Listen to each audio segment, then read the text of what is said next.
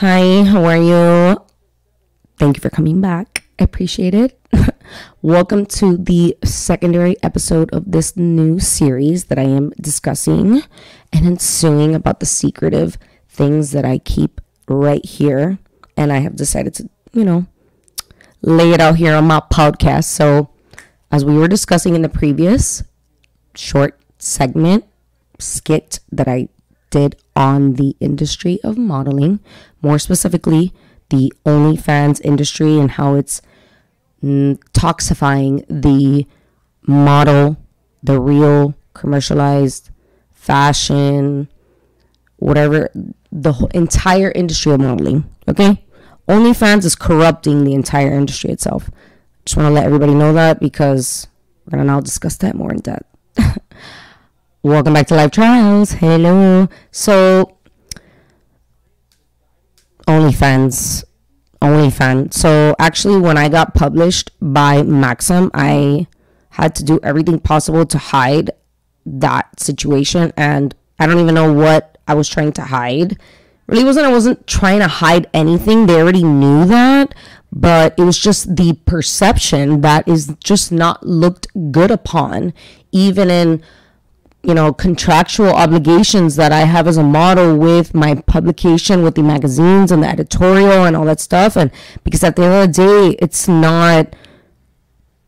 OnlyFans is not modeling.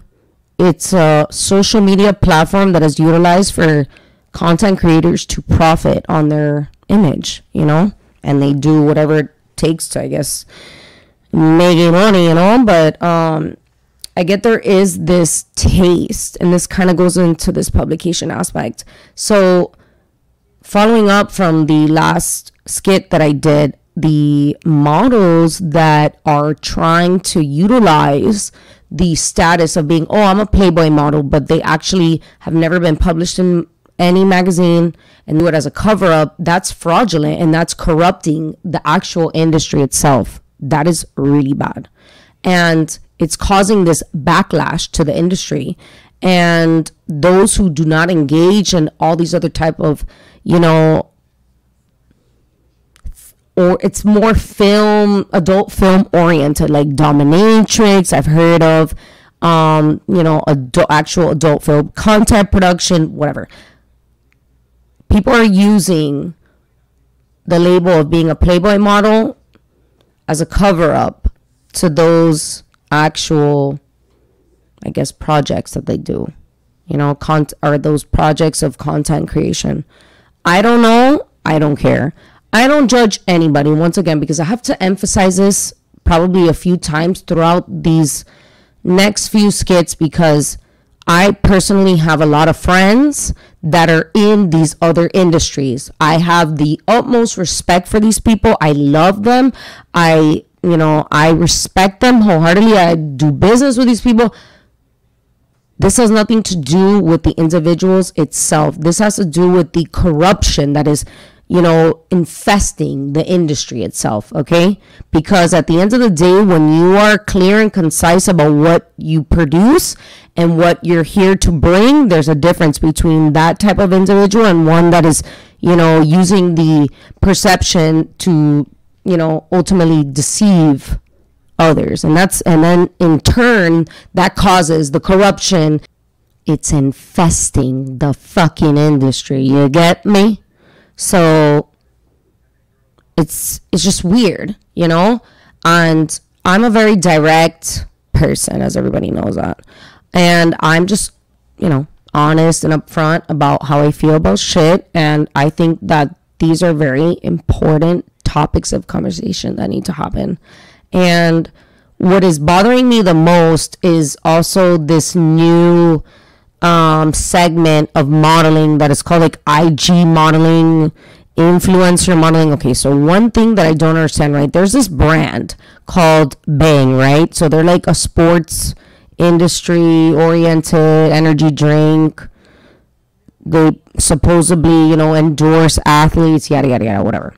And then when you look at their influencer type segment, I've seen on Instagram a lot of their actual athletes have fake abs. They have etching oriented surgeries done.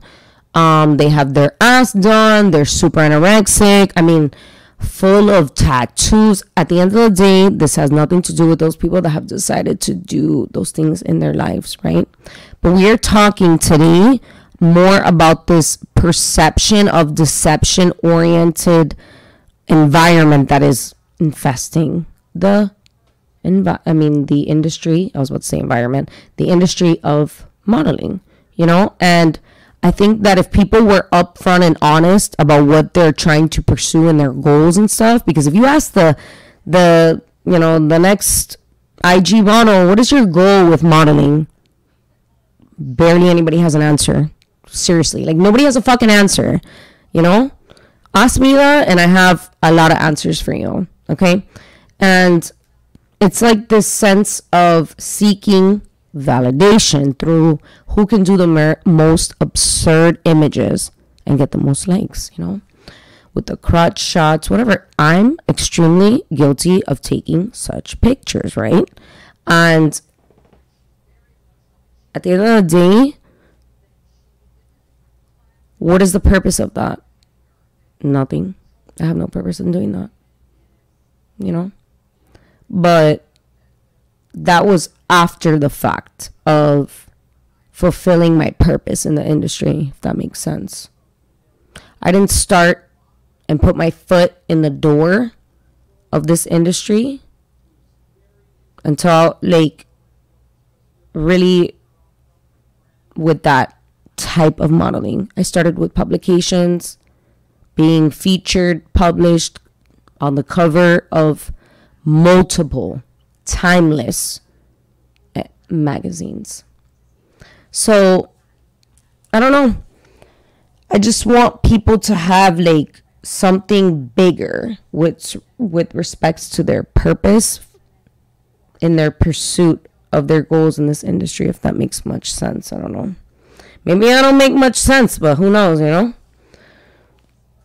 I just feel like this whole new IG thing, whatever, like you have brands like Bang who promote this shit and say, yeah, this is real, athletic oriented, physically fit people. And in reality, that's not the reality of that. Like, give me a body that's naturally fit, who works out, all that stuff. And they're promoting the brand, right?